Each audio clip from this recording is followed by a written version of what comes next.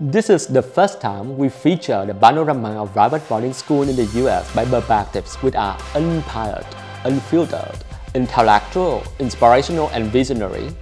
Now is the time to look back at the amazing things of the whole season.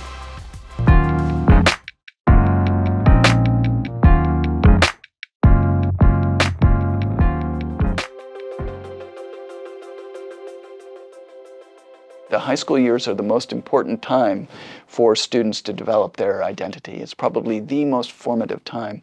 And the nice thing about boarding school, too, is you have the opportunity to make choices. And I think that's one of the great things. You're not with mom and dad all day long.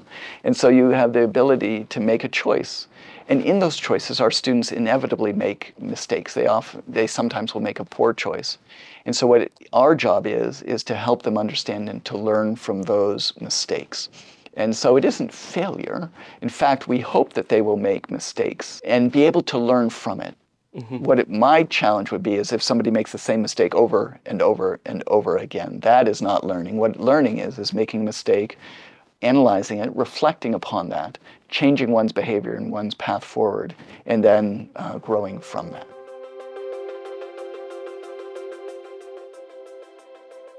The most important thing we can do in the high school years is to help our students become more of themselves, to figure out who they are, what matters to them, what motivates them, what kind of friend they want to be. And so through that process of understanding themselves, they're really sharpening their focus on how they can serve the world beyond high school, beyond college, beyond graduate school, and make a meaningful impact and live a good life. And there's lots of ways to define a good life, but we believe that it has to come from the inside first, rather than being about externalities like grades or a particular sports season performance. I mean, those things matter, but they're usually rooted in a child really knowing themselves.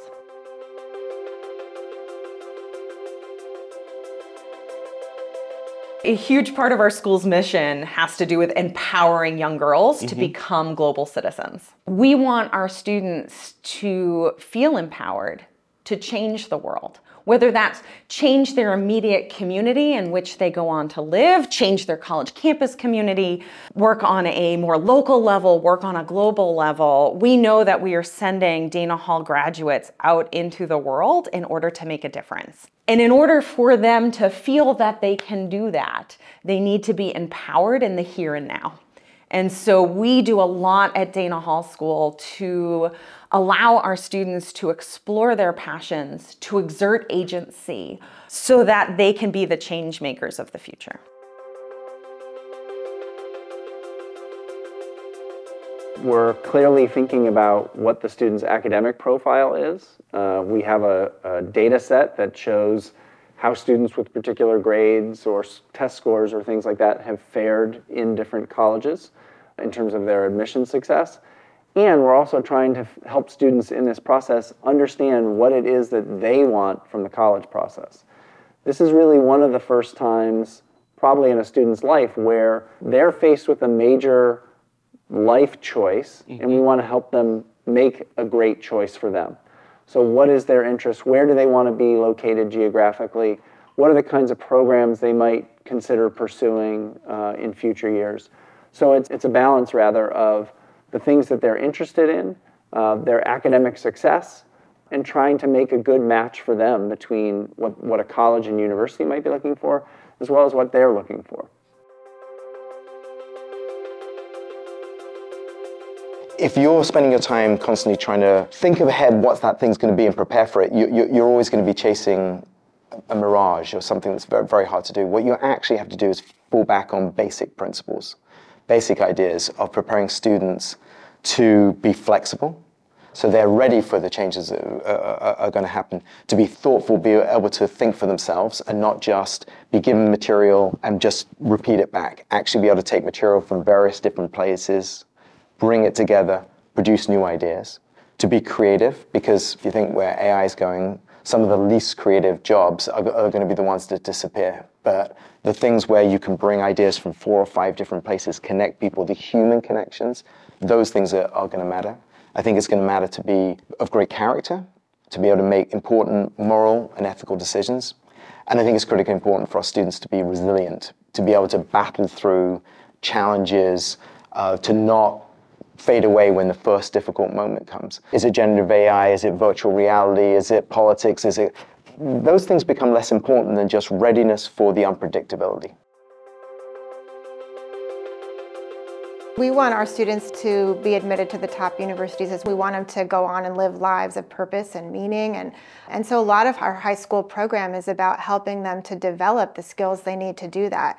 That is everything from critical thinking, problem solving, creativity in the classroom, but it's also how you build a community around yourself that enables you to take on really hard things. It's also how you handle failure and know that you can be resilient. That's also how innovation happens, right? You can't be afraid to fail and be an innovator and be a change maker. So we want our students to have, really tough experiences that they overcome. So I think that builds confidence, and it's important for them to have that.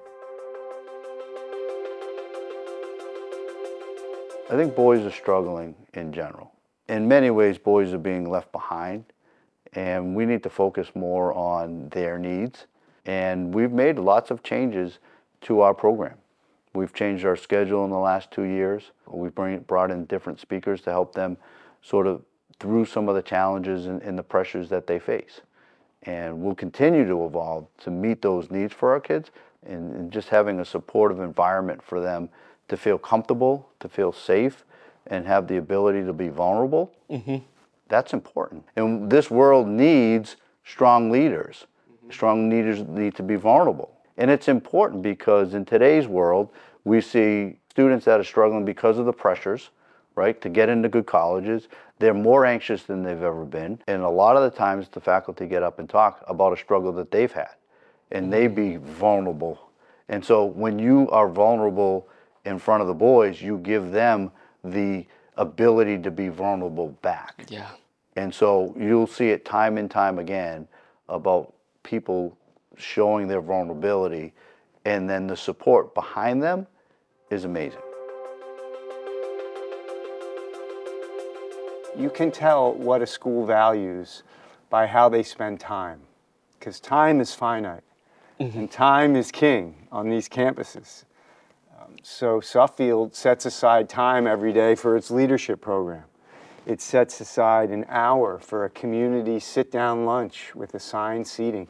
We're using those times to build a sense of community and health for our students and faculty and the Suffield family. So Suffield is very intentional about its academic schedule. We have 3 10-week terms. When we are in school, it is exceptionally busy.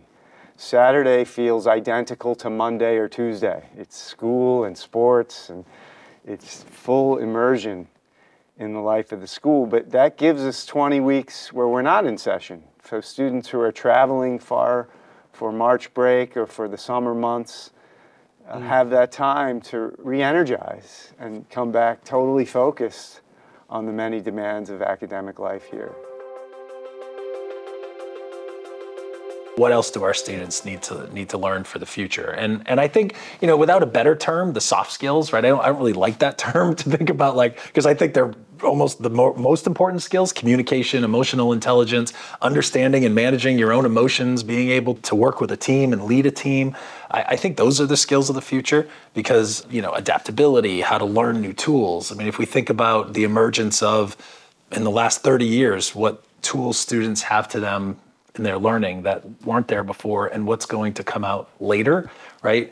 You're going to have to be able to learn things pretty quickly, right? Adapt, change, communicate it to others, understand what if others can't change, right? Change is hard. So it's that emotional part, managing that, having emotional intelligence, leading people. So I think the people skills are going to be really important going forward as we manage the technological side.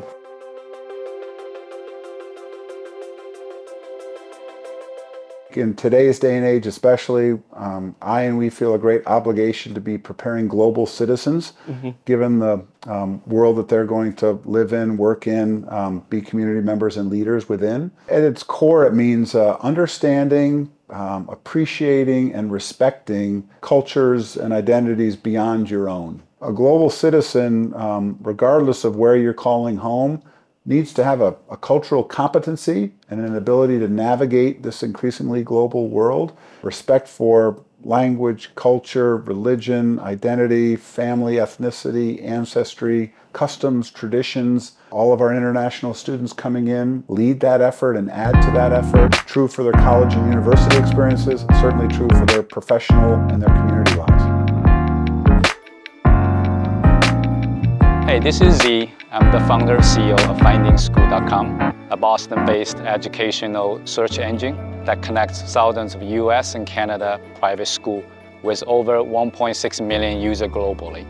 So founded about 13 years ago, the Finding School mission has always been to help the parents to get access to first-hand, unbiased, and up-to-date information regarding the US boarding school experience. The information we think can help them to better understand how the system works here and also the individual school's requirement. All of them gonna help them to make a better, more well-informed decision, which we think is one of the most important decisions in their lives.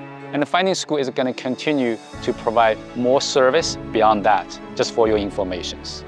We truly believe in that. K-12 US boarding school education is something that Vietnamese parents is currently looking for and very interesting. That's why we are in the collaboration with Ms. Hùng Võ's team from Edustation and Vietcetera. That's why we teamed up for this special US boarding school edition podcast. It's the first of its kind going abroad study industry in Vietnam. The whole goal here is trying to demystify the true boarding school experience in the US. Together, we travel all the way from Vietnam to United States, covering more than 35,000 kilometers by air and more than 1,500 on the road to make it a reality for you. We visit 10 top boarding schools on the West Coast in Los Angeles area and on the East Coast, Boston and New York regions. And we conduct many in-depth conversations between our host, Mr. Hùng, and head of schools, share the story from current and former Vietnamese students, and also filmed a lot of school highlights that will really speak to the characteristic of the school. Thanks for watching this episode, and I hope you really enjoy this. And this is just the beginning. We are continuously to roll out more service and activities that can really help Vietnamese parents and the students for their lifelong journey at top US boarding school. Thank you.